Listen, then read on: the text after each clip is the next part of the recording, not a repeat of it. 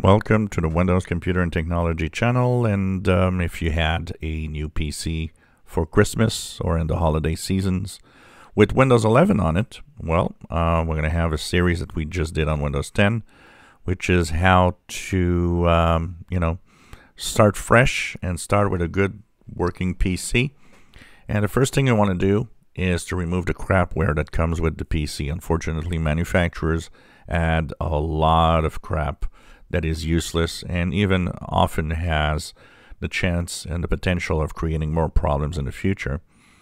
There's trialware, trial software of all kinds. You don't need that. What you need is a clean, fresh PC.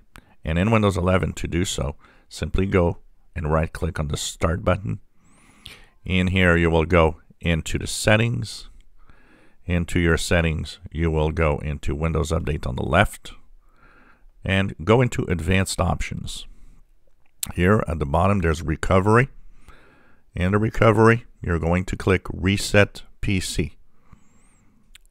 Here, because it's a new PC, you haven't done anything yet, you will choose Remove Everything. In that option, you will then choose Local Reinstall, since there's already a version of Windows 11 on it. And here, you will see that it's going to remove apps and files. You will delete anything that is, on the drive, that's apps and so on, and it will reinstall Windows from the device.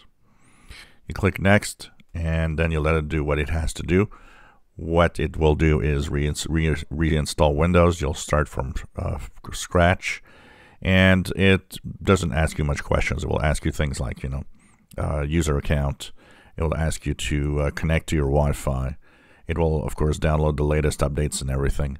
And you will have Start Fresh with a copy of Windows that doesn't have all the crapware that the manufacturer has installed on it.